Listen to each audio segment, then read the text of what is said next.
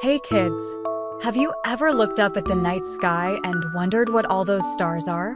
Well, today we're going to learn about planets in our solar system. The planets are big balls of rock and gas that orbit the sun. There are 8 planets in our solar system: Mercury, Venus, Earth, Mars, Jupiter, Saturn, Uranus, and Neptune. Body. Planet 1, Mercury. Mercury is the smallest planet and is closest to the Sun. It is a very hot planet with no atmosphere. Planet 2, Venus.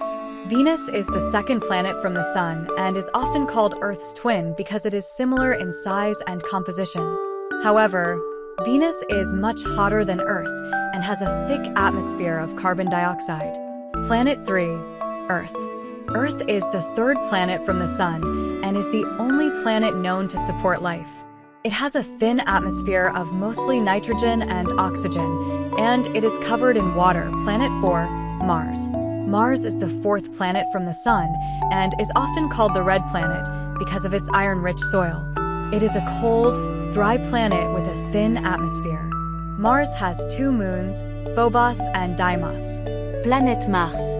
Planet 5, Jupiter. Jupiter is the 5th planet from the Sun and is the largest planet in our solar system. It is a gas giant with a thick atmosphere of hydrogen and helium. Jupiter has many moons, including Io, Europa, Ganymede, and Callisto. Planet 6, Saturn. Saturn is the 6th planet from the Sun and is known for its beautiful rings. The rings are made up of billions of tiny ice particles. Saturn is a gas giant with a thick atmosphere of hydrogen and helium. Saturn has many moons, including Titan, Rhea, Dione, and Tethys. Planet 7, Uranus. Uranus is the 7th planet from the Sun and is an ice giant. It has a thick atmosphere of hydrogen, helium, and methane. Uranus is unique in that it rotates on its side. Uranus has many moons, including Miranda, Ariel, Umbriel, and Titania. Planet 8, Neptune. Neptune is the 8th and farthest planet from the Sun and is an ice giant. It has a thick atmosphere of hydrogen, helium, and methane. Neptune has many moons, including Triton, Nereid, Proteus, and Larissa. Hey kids! I hope you enjoyed learning about the planets in our solar system. Now that you know more about the planets, what can you do to learn more? Here are a few ideas. Visit a planetarium. Planetariums are great places to learn about the planets and stars. They often have shows and exhibits that are specifically designed for kids. Read books about the planets. There are many great books about the planets available for kids. Reading is a great way to learn more about the planets and other space objects. Look up at the night sky. The best way to learn about the planets is to look up at them with your own eyes.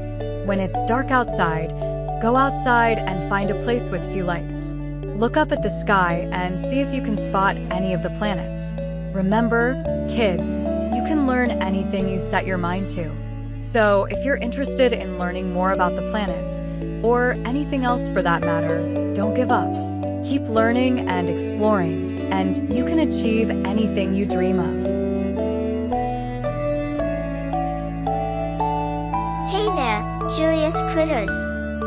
Thanks for joining us on another adventure of curiosity and exploration. We hope you learned something new and had a lot of fun. Remember, curiosity is the key to unlocking the world around you.